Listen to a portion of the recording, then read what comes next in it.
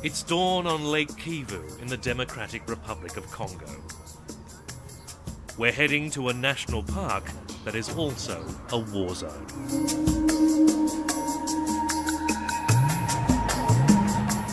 Kahuzi Biega is one of the last strongholds of Africa's endangered gorillas.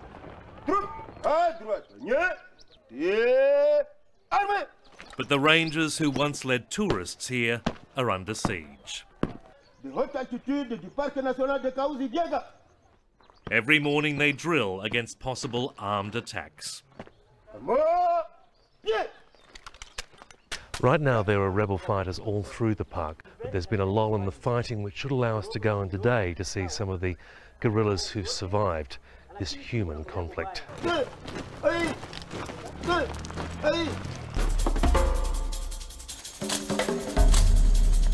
Finally we get the all clear and head into the forest.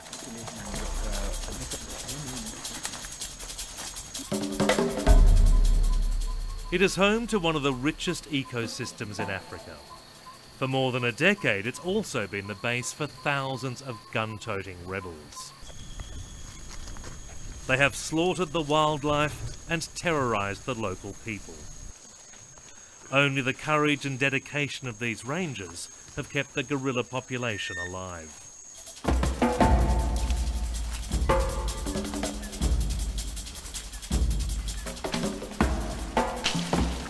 Just an hour after leaving the road, we come across our first great ape, an adult male silverback.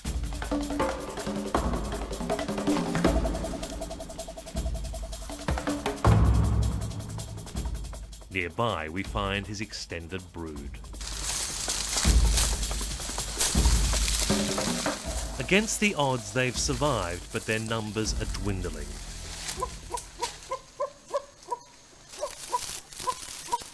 More than 2/3 of these gorillas have been wiped out since the war began. Even as they feed, they hear the sounds of war. Military planes fly overhead, supplying troops fighting the rebels. This is quite amazing to be seeing these animals in the wild. They show no fear of humans, but of course they should, because unbelievably the rebels have been killing these and other animals for food and selling the orphans as pets. And it's quite sobering to think that even in a tiny way, each and every one of us could be contributing to the war that's killing them.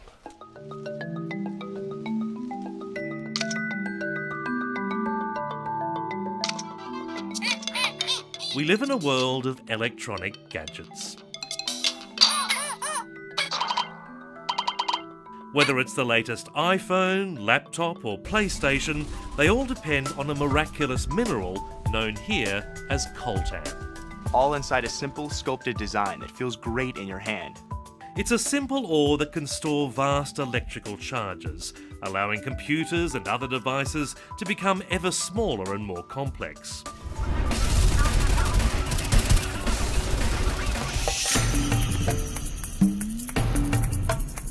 And in the Congo, coltan and other minerals have fueled a terrible war that most Western consumers have never even heard of.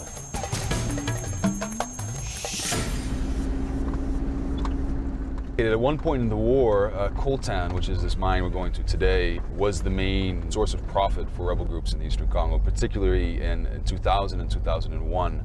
There was an enormous boom in the market due to a perfect storm of factors, including the issuing of a new Sony PlayStation and many other things.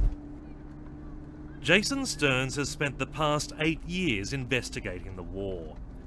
His reports for groups like the United Nations paint a devastating picture of blood minerals, armed groups extorting money from miners to fund their fighting. You can basically imagine the Eastern Congo as a shifting pattern of various such mafia-like organizations. With the largest one would be the Congolese state itself, which some people compare to a very large syndicate or racket itself.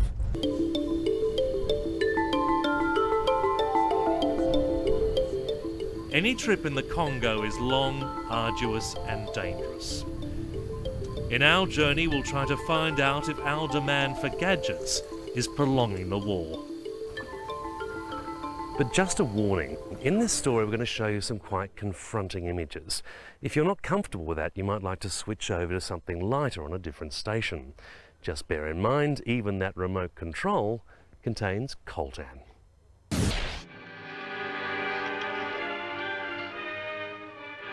Ever since Europeans arrived in the Congo, it's been a place to plunder.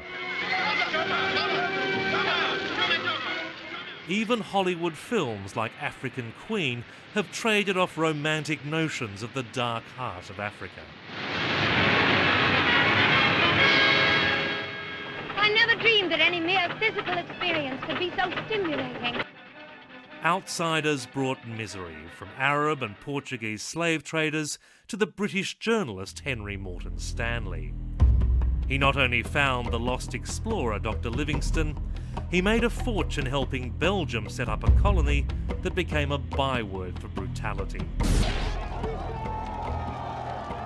After independence in 1960, the stealing continued, this time under the dictator Mobutu Sese Seko, who was propped up by the West.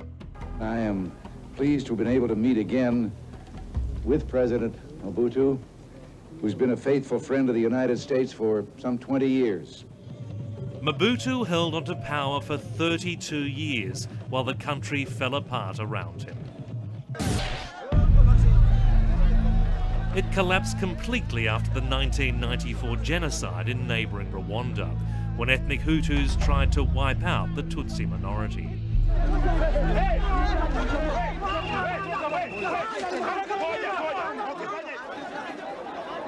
You had almost close to 1 million people massacred, and then 1 million refugees streamed across the border into the eastern Congo, along with the people who had committed the genocide.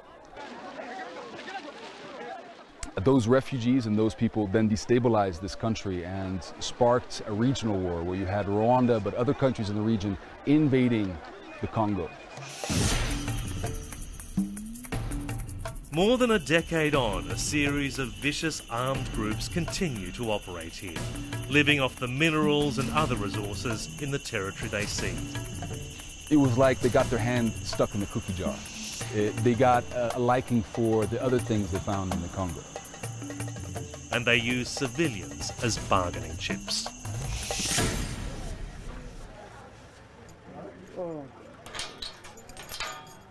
What you're about to see is hard to watch, but it's the true face of what's going on here.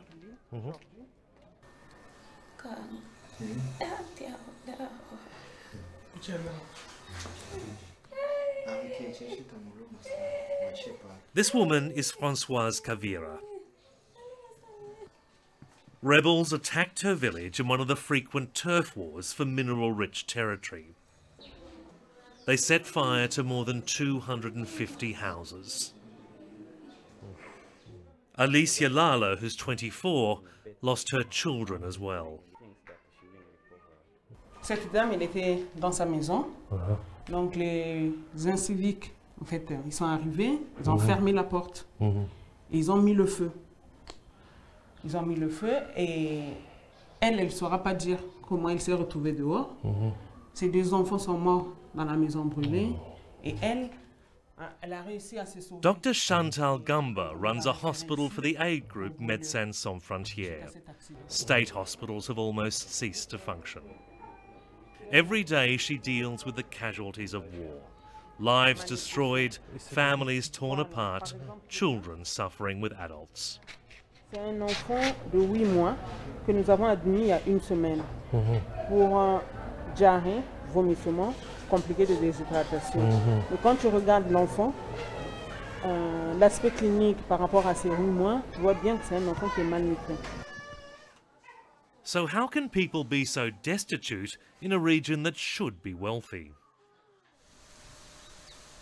The hills of eastern Congo have some of the richest mineral deposits in the world.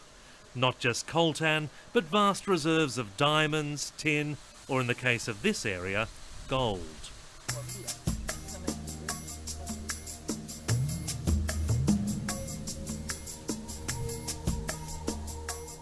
Like coltan, gold is used in almost all electronic devices, mainly as a non-corrosive conductor. but you won't find anything high-tech here. It's a long walk across a treeless landscape in searing heat. Everything has to be carried in or out by foot.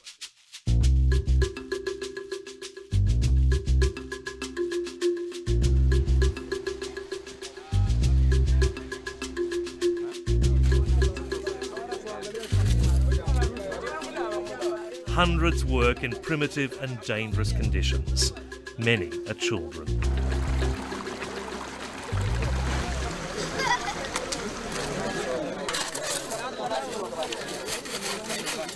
The mine used to be run by a Tutsi militia controlled by the Rwandan government. In a recent peace deal, it was merged with the Congolese army, but as far as exploitation goes, it's business as usual.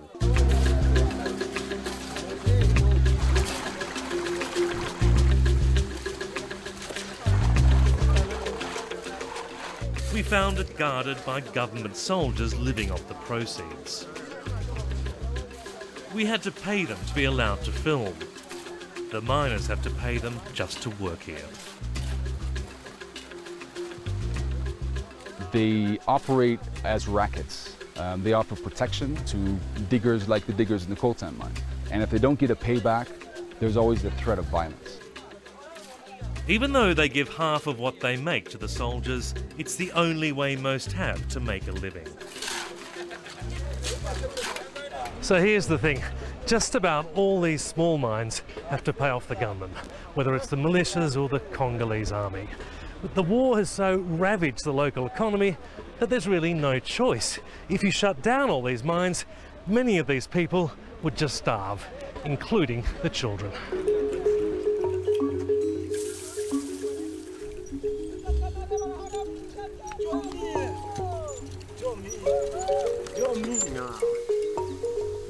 This eastern region used to be the country's food bowl. Now many live on the brink of famine. Mwende bien basi. Huko siku ngine tutaonana. Utakuja Ulaya kunisalimia. Haiko vile. On our way to the Coltan mine with Jason Stearns, we meet a group of villagers who tell us the gunmen don't just take the minerals they dig, they also take the food they grow. Unakamata umba ya maharagi ukifika hapa kusoko. 200 francs wanatosha sahani nini umba yote inaishia kwenye inaishia kwa askari wanakula yote maana yake. Vraiment Kila kitu. Kila kitu. Wakazi wanakala hivi tu maskini. Umba ambayo yote inaishia mikono. Njoo yenye kuli na kusaidia. Yenye kukusaidia ni njoo umba. Tiko na watoto lakini hatupate chakula. Kisha naleta nao natuzonga. While Jason Stearns has helped expose the people's plight, it's made him an enemy of those in power.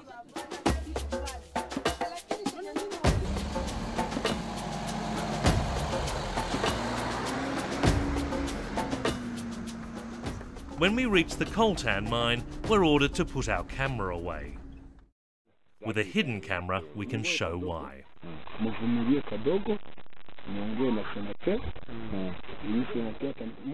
It turns out the mine is owned by a Congolese senator. Even though we have all the government documents allowing us to come here, he refuses to let us enter. Oui, patron. Bon, nilisha wasimamisha bote ni wazungu waine bako na ordre de militia kutoka Kinshasa.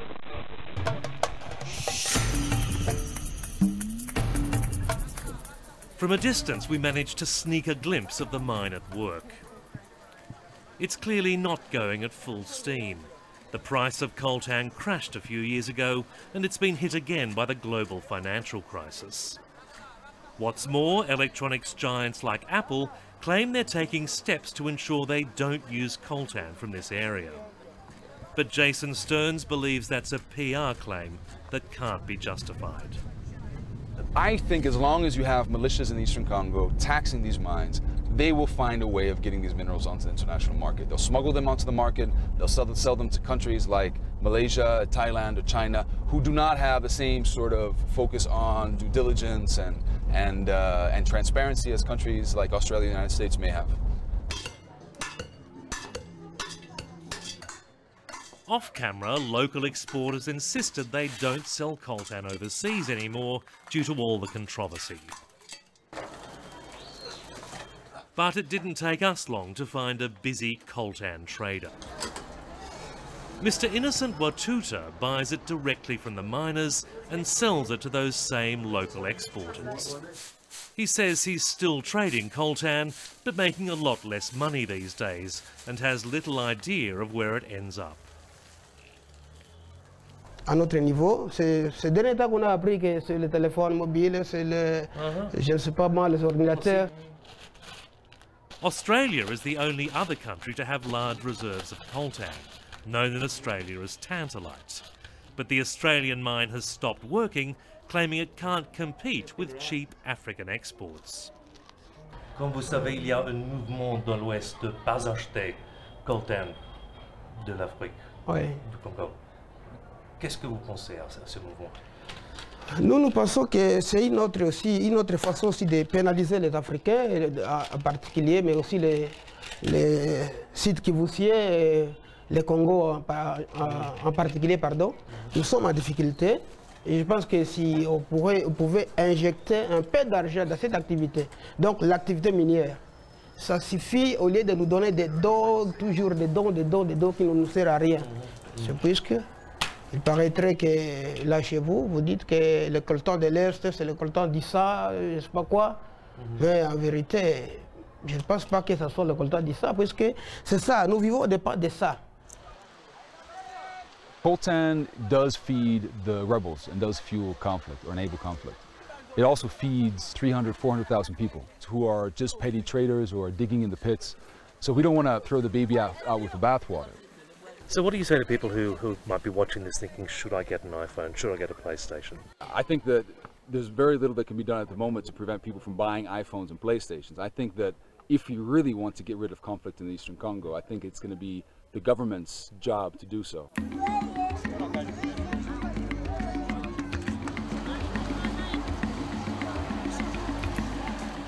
This year alone, more than 1 million people have been displaced by the fighting. They seek refuge at camps like this next to a UN base in North Kivu. More than 5 million people have died since the fighting began, mostly from disease and starvation, the biggest number in a single conflict since the Second World War.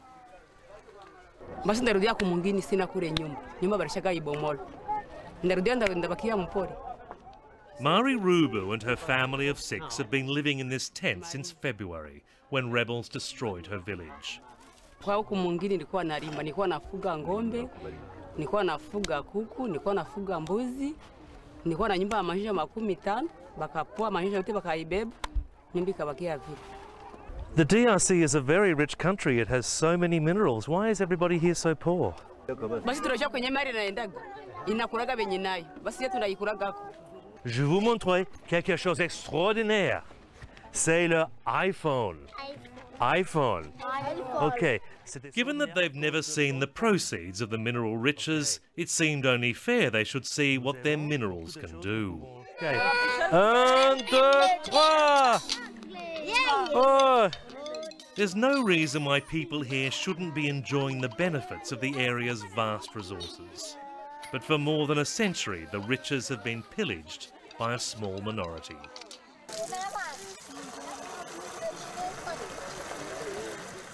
One of the constitutions of the Congolese Republic under Mobutu had 14 articles, and Mobutu said, article number 15 is fend for yourselves. And that has become sort of a doctrine for many Congolese. Fend for yourselves. Is it wrong that I steal? I have to do it. I have to survive.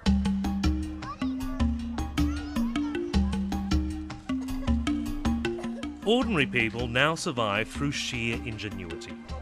Too poor to buy transport, they build bikes entirely from wood.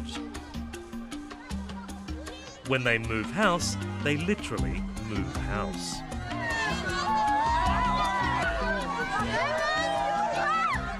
Such resourcefulness is necessary because the government exists in name only. The state employs officials, but often doesn't pay them. They demand bribes without providing services. Even security, such as there is, comes courtesy of the international community.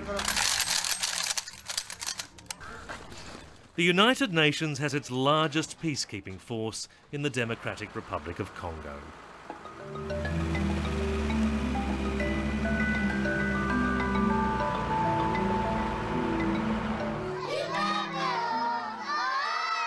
It not only shelters refugees, it provides them with basic services like schools. The state has simply abandoned them.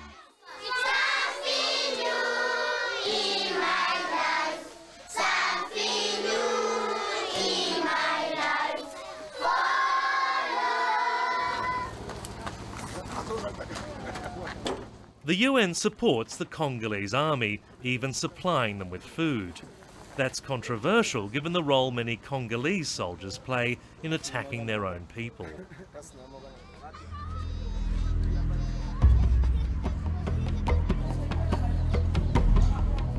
And the UN hasn't been able to protect women from the most common crime of all, mass rape. Chantal Gumba's hospital has become a gathering point for its victims. The measure of the madness here is what passes for improvement. Il y a eu une période où on est arrivé à une cinquantaine de femmes violées par semaine qui arrivaient. Oui, dans cet hôpital. Par semaine, on a eu à prendre 50 victimes. Aujourd'hui, on est à une moyenne de 20 femmes par semaine qui arrivent. Mais bon, contrairement à 50, aujourd'hui, on est à 20. Comment est-ce que vous expliquez ce degré de violence? C'est une bonne question, mais qui est vraiment difficile à répondre. The reality is that rape is used as a weapon of war, partly to cling on to territory rich in minerals.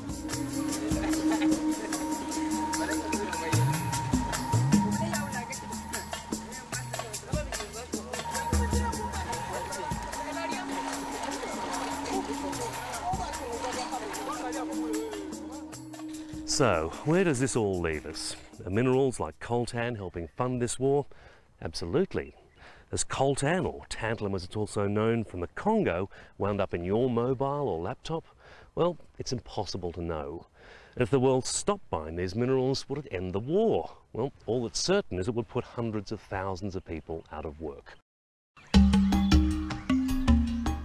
Perhaps the real question is why we need a connection with mobile phones to care about what happens here. So let's end this story where we began. It says much about our Western sensibilities that the plight of gorillas has done more to raise awareness of the war than the plight of people.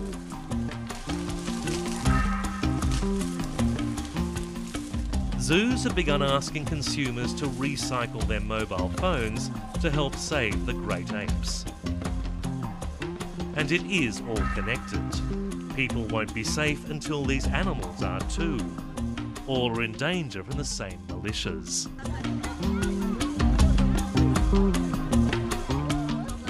But the suffering will only end when the government makes peace with the warring parties. And that will only happen when a world connected by gadgets remembers the most important connection of all. The real challenge for people around the world is to recognize that we do have a shared humanity. And whether they're black or white or whatever color of skin they may have and wherever they live, life is worth a life.